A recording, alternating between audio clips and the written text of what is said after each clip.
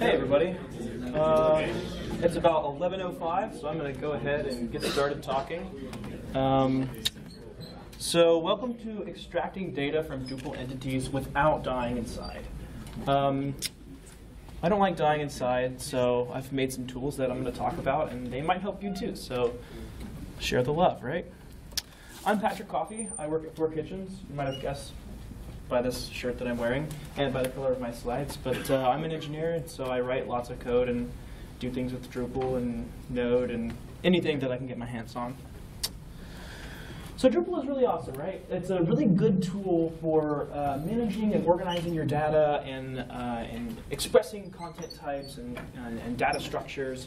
And we have entities and content types and blocks and all sorts of great tools that help us just basically define data that we want to store and then store that data, right? It's pretty easy to use. And then Drupal also has some really amazing tools for rendering that data, right? We can use view modes and field formatters. We can use views and panels to create these complicated layouts and these great little systems for rendering web pages, right? And pretty easily we can make a site that's really well structured and and it's easy to work with. So that's really not a problem, right? Using Drupal to store and render data is pretty much easy as pie. I mean, there are some complications here and there. You have to have a lot of talent to work with Drupal. Everybody in this room is probably like awesome, but it's, for all intents and purposes, very easy to make really nice websites. So that's not really the problem here. We're not going to talk about that. Everybody here is into Drupal. You're at a Drupal conference. You probably use Drupal, and so I don't need to sell you on that, right? So the problem is when you need to get data outside of Drupal, it can be a little bit challenging. Because Drupal entity data is kind of complicated, Drupal is kind of a troll, right? You try to get that data into Google Spreadsheets or into a Mongo collection or into Redis or into some other system, almost any other system, and you're going to have a hard time transforming those entities into something that's consumable by that system in a sensible way. And so the problem is when you actually do need to get that data out of Drupal and put it into something that isn't related to rendering a web page or renders a web page differently or is something just way different than Drupal itself, it gets really complex. And actually turning those entities into something that's consumable is really hard to do. There are lots of Drupalisms in the entity API, right? I mean, if you just look at the object that represents an entity, you're going to see a lot of stuff that's extremely specific to Drupal, the Drupal as a system, right? And that's not bad. That's completely okay. We need that data. We need that information to render stuff within Drupal and to work with it. But getting those Drupalisms out of those entities is really hard.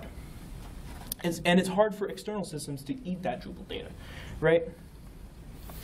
So extracting data from and structuring Drupal data so that it's consumable by other systems can be really, really challenging. I mean, even within Drupal, if you're writing some code, right, and you get an entity object and you want to take those fields and modify them and work with them and have some custom template, right? Even that can be a little bit challenging, right? You have to go through an hour process and step through and get that data and put it here and put it there.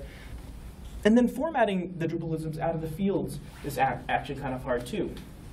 Because not only is the structure of the entity a little bit Drupal-y, right? The fields themselves and the data they contain are very specific to Drupal. So these problems are kind of hard to solve. And the really tricky part is creating extraction rules and formatting patterns that are reusable, extendable, right? And rules and formatting patterns that work really, really consistently. Typically, when we want to do this, right? Let's say that you have a Google spreadsheet and you want to get data from your Drupal site into that Google spreadsheet, and you're writing a little bit of custom code to do that, right? You would generally approach this from just the perspective of creating a set of functions that would use the entity API, maybe the entity metadata wrapper, to take the entity object, get field data out of it, and then put it into the other system, right? That's just, I mean, it's a pretty simple process. And this can become really problematic really quickly if you're doing something that's not just really basic, right? Let's say you have 3 sheets that you want to put data into, and you have 2 different entity types, and you need to format the fields on that entity and the way that that entity is structured in 3 different ways to fit those 3 different sheets that have 3 different structures, right? Now we're in a complicated mess. Now we have these functions that, you know, there's 10 of them, now there's 20 of them, now there's 30 of them, right? The code base just gets way out of control. You have a function for turning a field into something that can be put into Google Spreadsheets. Now you have another version of this field that's completely different, but it needs to be formatted the same way. Now you have another entity type, another content type that has the same types of field, but a different instance of the field, and it's supposed to be formatted slightly differently, right? It just, the scenario can get really, really complicated really fast, and it's hard to keep up with just a bunch of functions that process entities. So I had an example situation like this. It's actually not an example situation, it actually happened. I needed to get data from the entity API so that it can be consumed in a very non-Drupal way. I just needed objects that had data that I could render, right? There were very specific formatting rules for the data that I was going to be sending to somebody else that they were going to consume, right? Coming out of the entity API, we had a very specific structure that had to be followed, and then each field within the pieces of data I was shipping out needed to be formatted and needed to have the right context, and that context was extremely specifically defined. So there were some very interesting and complicated rules. I needed to process a lot of different entity types and a lot of different fields on those entities of different types. And initially, I used view modes to process and organize the data formatting and extraction patterns, right? So I said, okay, well, I'm just going to have a view mode that I apply to a content type, and I'm going to have these fields in this view mode, right? And then I'm going to put a field formatter on it, and it's going to turn this field into this thing, right, that's processable, right? And this worked for a little bit until I started really building everything out. And the field formatters became really, really hard to manage across all these different view modes. And there were so many different entity types and so many different view modes and different edge cases and different situations that, in which the data needed to be formatted differently, that it was just really clunky to hold that in view modes and field formatters. So I switched to functions, right? I took entity objects and processed them with these functions that would grab the entity object, get a field, get the data from that field, process the value, make sure that it was, you know, make sure tokens were replaced and that sort of thing, and then returned it, right? And this was also really difficult to manage because just like I had a lot of view modes and field formatters, I had a lot of functions and parent functions and sub-functions that needed to be called to construct an object of data that fit the format that was expected. Both solutions inevitably resulted in really big and bloated code bases, right? I had to define a ton of field formatters to get the results I needed when I was using view modes, right? And I didn't even get really that far down that path because it just got so complicated so quickly. And then when I was writing functions out for all of this, I had a lot of functions defined, and then I found that there were rules that different fields shared, but they were fields of different types, so I had to combine functions, and then there were multiple people working on this, and we would create the same function with a different name in 2 different places that did the exact same thing, or some iteration of it, and so like collaboration was just impossible. The code became really, really undry, really confusing, and really hard to maintain. If I handed this code base to any of you and asked you to continue developing on it, you would have been really angry at me, would have gotten my address, come to my house, and, you know, done something really bad to me, because and I would have deserved it, right? It was terrible. This was super frustrating. I was really mad. I was really sad. I just went to bed. I quit. I shut my laptop. I don't even know if I did that. I probably just left it up and running, and I went to bed with my cat, and I cuddled. And I died inside, right? Hard work, I was put into organizing all this stuff, right? I was like, yes, we're going to use view mode. It's going to be so rad. I'm going to organize these fields by these field formatters. It's going to be so cool. All the organization, all the functions, all that just completely failed as the rules grew, the data, the database grew. Everything was like getting more and more complicated. The methods that I were implementing just completely failed me, so I went to bed. But then I got up, and I decided to create a mechanism that would solve these problems for me and for everybody that was having these issues and having to go to bed with their cat and just go to sleep because they were so depressed. So I created this thing that I call Distill, right? Because you take water, you drink it, it tastes gross, right? You put it in a distiller, and it tastes good all of a sudden, right? You're taking all the good stuff out of the water and leaving all the bad stuff somewhere else, right? That's the concept. I don't know. I drink water of all sorts, to be honest, but I don't know. I was laying in bed with my cat. What'd you expect? So Distill, what is it? It's a name, but the thing that it represents is a Drupal module that enables dependent modules to extract and format data from Drupal entities in a hyper-structured way. I say hyper because that's like kind of a cool word. Distill contains two classes. The first class is a processor class that defines field formatters.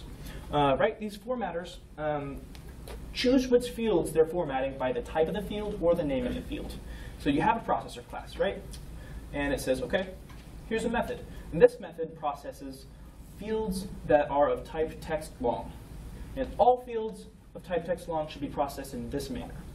And then it can also contain methods that that process explicit functions. So let's say you have a field text long that's called field body, right? That's pretty common.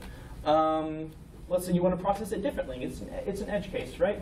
So you can create a method that processes that explicit function. You can call the other method from that function and get the results and share the functionality from that method, and then modify it from there if you want. But you can do whatever you want, but you can process fields by those two characteristics. And then the second class that is available within Distill is the distillation class. It's like the distiller, right? And it takes an entity, it takes a processor class, and a list of fields that you want to get out of that entity. And then it executes the processor's formatting functions on the fields that are within the entity you passed in. And out comes this beautiful array of gorgeous distilled data water. To visualize this concept, I created this really gross diagram in Google presentation slide thingies. It's ugly, but it demonstrates the concept pretty well. We have entities, we have processors. We have a distiller, we throw those things into the distiller, and we get consumable data out. And then we go and we have a party. And the key concept here is that we broke two things out. We organized two things really separately. So we said, okay, there are things that get data out of Drupal entities, and that's really kind of always the same, right? It changes on a field-by-field basis, here and there a little bit, depending on if it's a field or a property, or depending on the type of the field. But generally, it all works the same, so we can abstract that into something that is really consistent. And then we break out the other concept into, processors, right? And processors are all different. Those are the things that are a little bit complicated. And we just want to break that out, separate it from our extraction rules, and just define how we should get data out of those individual fields, right? That way, we're splitting everything up into these little modular methods that process field data, right? And that's all they do. You can stick any field of any type into that processor, and you will get the consistent result, right? Because we're always passing in the same type of field or the same field into that processor. This works really well. It's very organized, it's extremely reusable, and it's very extendable. And I'll talk about that in a little bit. Excuse me. I don't know if somebody drank this water, but I'm going to drink some of it because I need it. I hope it's distilled. Okay. So Distill works in a really interesting and standard PHP way, right? It uses object orientation to define these mechanisms that do these different things. So processors are classes, right? And those classes contain methods. You can subclass a class, right? So let's say you have a processor class that represents your site's processing methods, all of them, all in one class, a big giant thing. But let's say you have an edge case. Let's say that you have one entity that is a little bit different, just like you always do on every single site ever. Don't go to bed yet. We have these processors. You can extend the class. You can just change one method by the name or the type. You can override it, and you can pass that processor in for this explicit entity, and you inherit all the other stuff. That's really great, and you override the specific things you want. Problem solved. Everybody's happy. And this is kind of like another terrible diagram that represents this concept, right? So you have a parent processing rule set, right? This is how you do processing for these fields. All these fields, all these types, images, they need to return a full path. They need to return an entity ID, that's an FID, right? They need to return a size or an image style. And then you have child processing rule sets, right? And they change the way the images are processed, right? We don't want thumbnails. We want 404 by 400 pixel images and full paths that any system can get that image from, right? So child processing rule sets. And think of this as just like infinitely iteratable, right? You can have as many child processing rule sets and as many child processing rule sets, right? You can just do this all day long and create tons of files, tons of processing rule sets, and that can get a little bit crazy, right? That can make you really sad, make you want to die inside if you just like get out of control with this. But that's true for anything when you're working with computer programs, right? Computer science is insane. You can, yeah. So just don't go crazy with it, right? But this provides you a lot of tools that help you organize your rules, and it will work for a lot of use cases, I think. And it's something that is very clean, very clear, very easy to read, and easy to implement. And so now that I've made these claims, I'm going to show you how it works. And we're going to look at some Drupal 8 route controller thing that returns some super nice data that's been really, really distilled using distill. And we're going to look at the Drupal 8 stuff, because Drupal 8 is really rad. And I love Drupal 8 a lot. And it makes me love Drupal a lot. But this module was written for Drupal 7, and it has a Drupal 7 version too. So it's been ported to Drupal 8. There are two versions. If you have a site that's using Drupal 7 or Drupal 8, A+. This is just kind of standard PHP, right? It's classes. And so it kind of fits into any system. You could probably take this and put it in some like Drupal 9 version that hasn't even been created yet, and it'll probably work. So, exiting out of my presentation, we're going to take a look at the distill module itself. This is on GitHub, right? But it's also on D.O. I recently got my committer's access after 3 years of review. So, man, I'm so happy. So it's finally up there, both versions. If you want to get the 8x version, it's here. Or there's a 7x version, or a 7x 1.0 version, evidently. So it has some documentation. This is basically the entire presentation I'm doing in a README. So it also tells you what I'm doing next on Distill. That's cool. Nobody really cares about that. Let's look at how it actually works. So I've written this module called Distill Example, and this also has a Drupal 7 and a Drupal 8 version. So if we take a look at these branches, yet again, we have a 7x 1.x version and an 8x version. Installation instructions, it's really easy. You know how to install a Drupal module, right? We're all Drupal developers. So first off, let's take a look at outputs, right? Here's what it would look like if you took a really simple entity in Drupal and formatted it as JSON and returned it, right? It would look like this. This is really complicated. Look, hold on, check this out. So I have an author field. Then I have this und thing, right?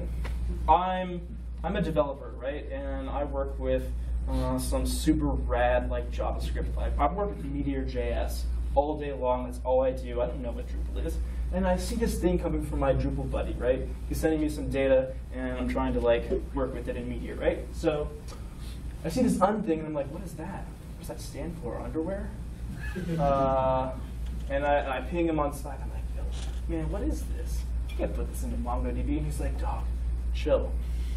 Coming up with a solution. But like, yeah, that makes no sense, right?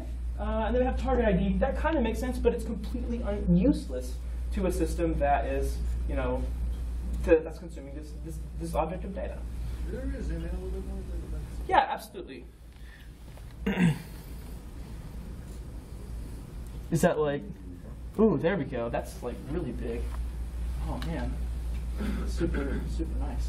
Okay, so that's completely, the number one means nothing to me as a Meteor developer, right? The number one, I have like a million number ones in my Mongo like thing, right? It has no meaning to me. So that's a problem, right? Tags, same way. I've got underwear and then I have target IDs that don't mean anything. And then I have like REF mapping, right? I don't even know what that is. I could throw that into Mongo, but now I'm gonna have to process this entity and like take all that stuff out. Then I have a created date way down here, or somewhere. It's somewhere in here. Last comment timestamp. I don't even have comments. It's just attached to all entities, but you know, MongoDB. You know, I'm not putting that in there. And then picture 0. What does that mean? Data B : 0. I don't even know. Do I have to write all of these Drupalisms into Meteor? That's so much work, right? I have to create another like reverse engineered entity API to consume this data. It doesn't make a whole lot of sense. In Drupal, this is great. Outside of Drupal, this is not great. So let's take a look at something that might be like a little bit more rad. I totally forgot I had these tabs open and like super nicely formatted, but whatever. So now this is distilled, right? Now check this data object out. We have an ID. That makes sense. That's the ID that represents this object. We have a title. That's pretty simple, right? I mean, title, you all know what that is. We have an image. And it doesn't just have like a bunch of weird things. It actually links to an image that I could open in my browser. Then we have a user object that represents the author. It has a name and an email address. It's not just underwear target ID, right? It has topics, and now they have names and TIDs, right? Now we actually know what ID it is, so we know how to fetch it, but we also know what it's called. And that's really useful when we're considering it in another system. So this is a lot more consumable. Can we all agree this is a lot more consumable by like MongoDB? Yeah? Awesome. Rock on. So let's learn how to make this. And by the way, if you just like, if you grab this distill example module, throw it into a vanilla Drupal instance, and like visit the paths, you know, this will work as long as you have one node and that node's ID is 1. So, yeah. So this is literally just the output of this module, and I would show you a live demo. I might pull up a Drupal 8 instance, but I've been told that's a terrible idea because sometimes the internet doesn't work and everything fails. So I'm just showing you the output that I used curl to get. So let's take a look here, right? So we have some routes for Drupal 8. We have a bad route and we have a good route, right? The bad route is giving us bad data and the good route is giving us good data. Don't judge me on this code because I'm actually like not amazing at writing D8 code yet, but it does work. And then if we go into source and we go into controller, we have our route controller, right? So this is cool. We're going to take a look at this. Let's blow this up for a minute. So we have, you know, our inclusion stuff, our namespace. We use different things. Auto loading is great. And then we have this this class that we're using, that instance controller base. And then we have 2 functions. We have a bad example method, and we have a good example method. The first example just grabs the first entity, loads it, and returns it as a JSON response. That's what we looked at. That's the crazy stuff with all the crazy things that we don't know how to consume. The good example is what uses distill. Right, so this is really simple, and we're going to take a look at it. The first line just grabs an entity from Drupal, right? And the 36th line here, the second portion, grabs a new instance of the processor, which we loaded above, right? The third thing just creates a new instance of a distiller. It passes in the type of entity, the entity itself, and the processor class. If you don't pass in a processor class, it will use a default, and you'll just get sensible defaults that are just really kind of great. Then what we're going to do is we're going to tell the distiller what we want. We say, okay, I want to get the NID field. It's a property, it's a field, I don't care what it is, I want it. And I want it to be assigned to the underscore ID property. Remember we were looking at that data object, underscore ID is what it was ID'd by? That's how we do it. And then we want the title field property thing, we don't care. If you're using title underscore field, the model or whatever, it's different. So we don't care, we just ask for the title. And that's okay, we can assign it to the title property, so we don't pass anything else into that function. Then we want to get the body, and we want it to be assigned to the post property, and we want to get field image and assign that to the image property. Next, we want to get the author. But see, here's the thing. The author is another entity, right? It's a user, and that's me, hi. And I have a name, and I have an email address. So I can't just say, give me the author, right? That wouldn't really work because it's like, give you what out of the author? The author is a whole different thing. And honestly, if you just say, give me the author, it'll give you the whole thing. But we want to say, give me the name and the email address. So the third parameter of the set field function is what I call the settings function. And that just allows you to pass context into the formatting methods so that you can determine how you want to process different things given different situations that are completely outside of the scope of the entity API, right? So, excuse me, now we have an includes field property of that context settings array. And we just pass in the fields we want to include from that sub-entity. And that's the default behavior of the processing method that processes entity references of any sort. Same with tags, right? It's a term reference.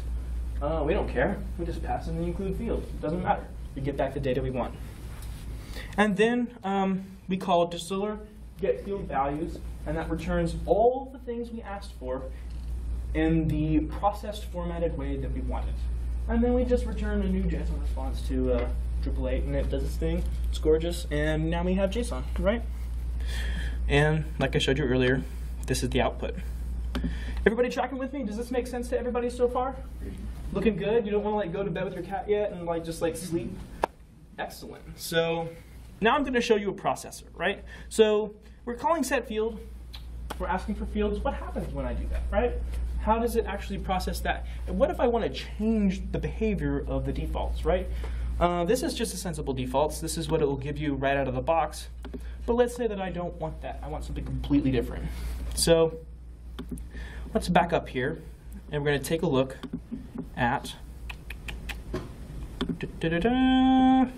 this processor. So there's a default processor class within a distill that you can just use, right? And that's the thing that contains sensible defaults. But now we want to change the way that something is processed. So I say, okay, we want to process fields of type text with summary, right? So we create a function on that class called process field type camel cased and then type, right? We specify what we're doing the thing on, and how we're identifying the thing that we're doing something on, right? And then we just get the field value. We use the entity metadata wrapper, right? And then we just return a value. That's pretty easy. But let's say for body field, we don't want to do any of that. We just want to return a string, right? So we say, okay, process the body field, just the body field, and return this string for that field. Don't even translate it. I mean, just return it. We don't care. If I were to apply this method to the class that I was showing you earlier, right in here, if I was to say,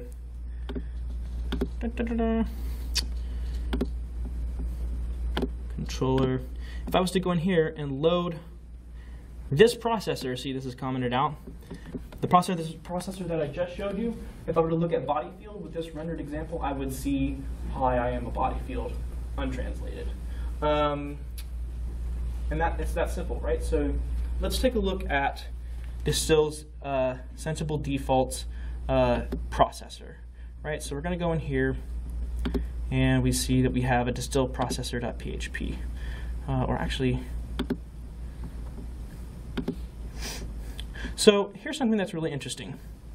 When you have a field of a specific type, you can create any field of any specific type. You can create your own types, right? So let's say you have a field of a type that Distill doesn't work with, right? It supports address fields, right? Date fields, all the stuff that makes sense. All the stuff in Drupal 8 core and all the equivalents for those things in Drupal 7, right? But let's say that you have something else. How would you add support for that?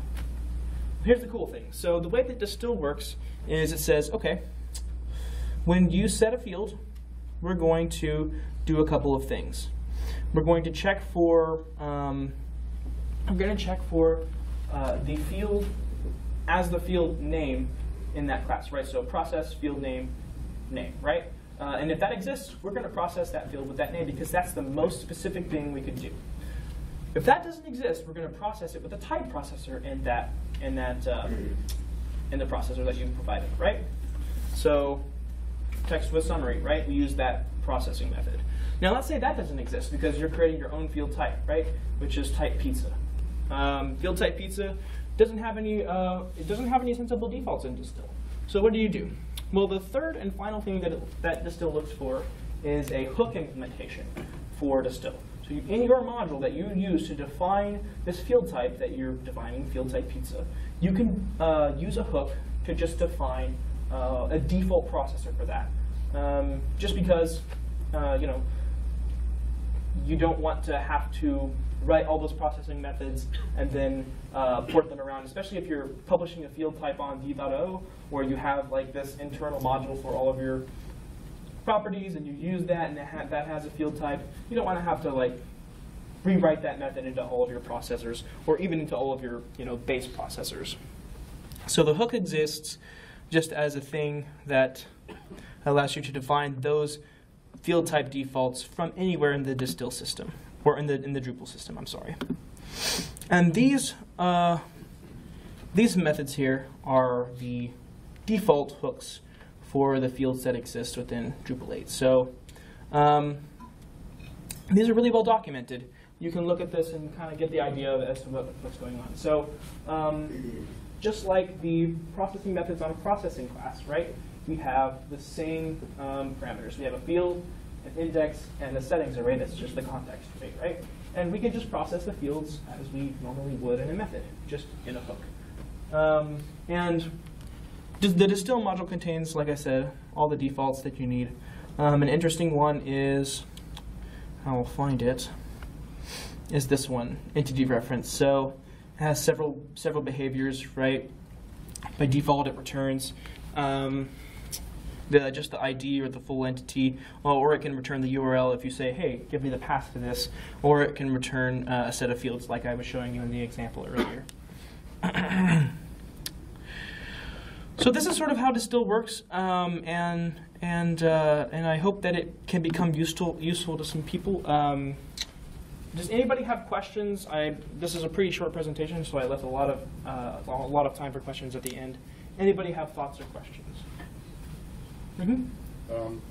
On the JSON example that you showed, how easy would it be to add an additional filter at the very end of its processing? Let's say you had an integer and you wanted to trim it, or something of that effect.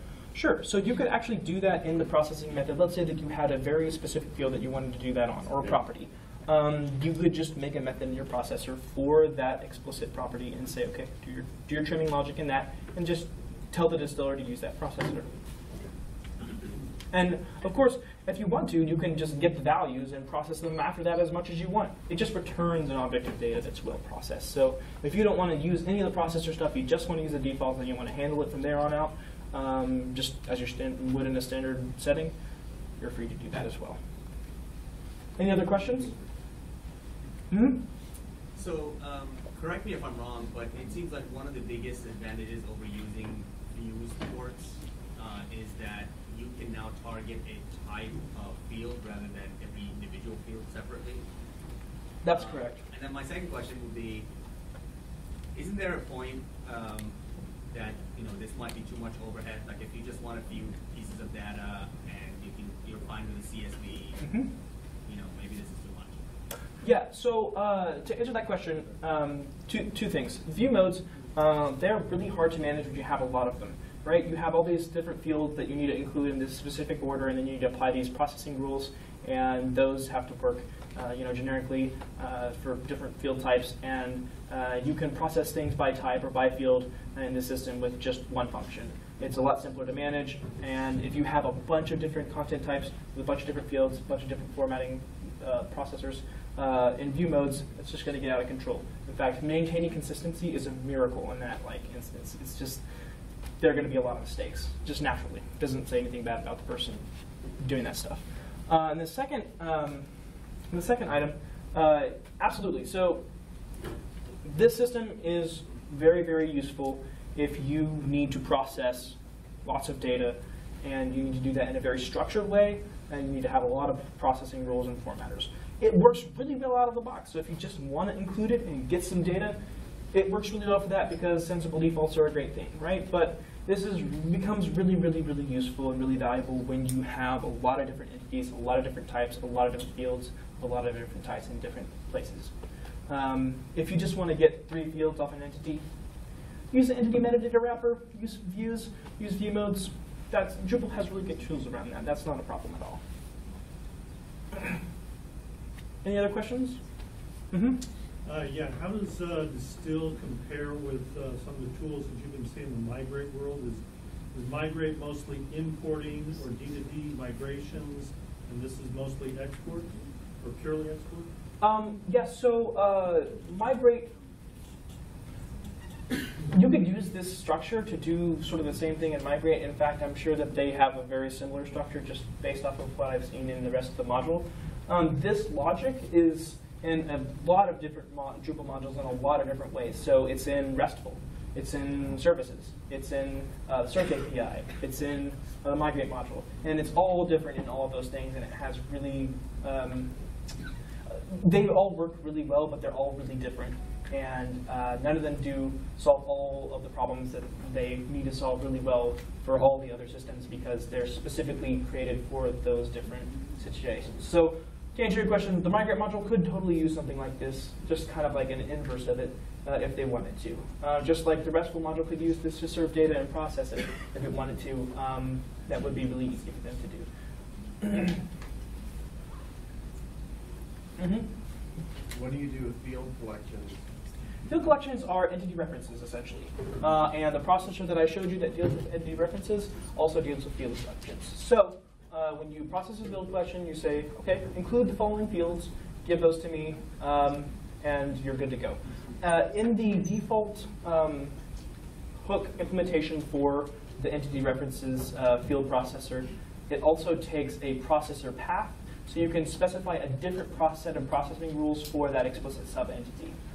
You can also get a path to the field collection, an ID for the field collection, and all that's just baked into the defaults. But again, if you wanted to change the way that works, feel free, go for it. It's really easy. Any other questions?